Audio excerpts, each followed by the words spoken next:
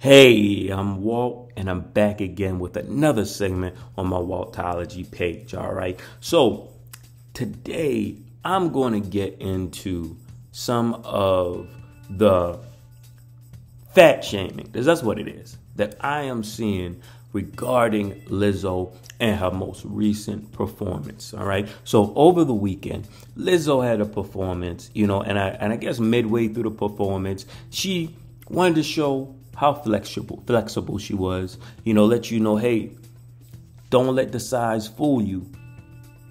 I can lift it up, all right? So you have certain YouTube creators that I guess took offense to that. You had some of them out there talking about she's dusty.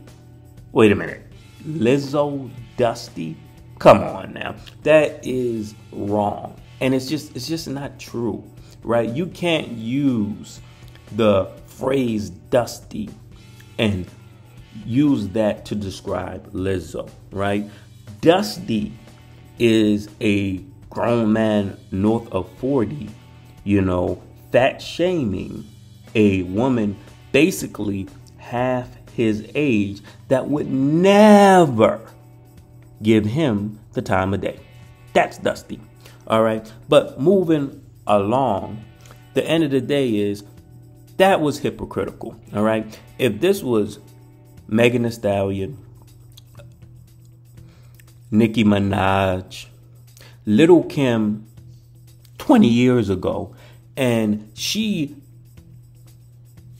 was twerking and popping her cheeks and did the same split that Lizzo did, and a butt cheek popped out, no one has a problem.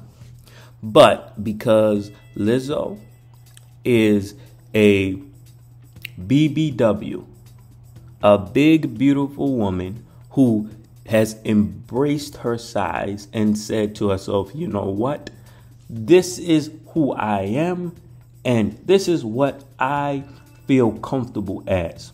And she wants to come out there and give her fans a good show. Her fans, by the way, that are supporting her and buying her tickets, all right? She has every right to do it, all right? And ultimately, when you take a step back and you look at it, why hate on her? You know what I'm saying? At the end of the day, no one cares if you like what she looks like. You ain't paying for the tickets.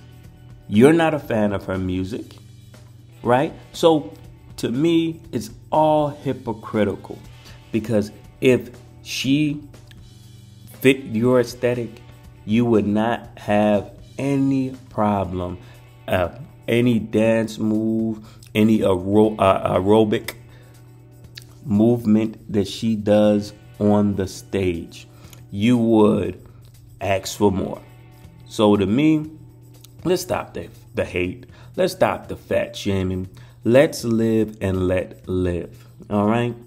If you want to do something, instead of criticizing Lizzo, instead of talking about what she should do and not do in performances that you're not going to pay to go see anyway, focus on you. A lot of y'all talking about Lizzo and apparently, you're not the biggest fans of having a few extra pounds. So if that is the case, look in the mirror, pick up the double chin. Some of y'all got a triple chin. Jiggle it a little bit and work on a plan to get rid of it. All right. I'm Walt with another segment of Waltology. Please like, please share, please subscribe, and let me know what you think.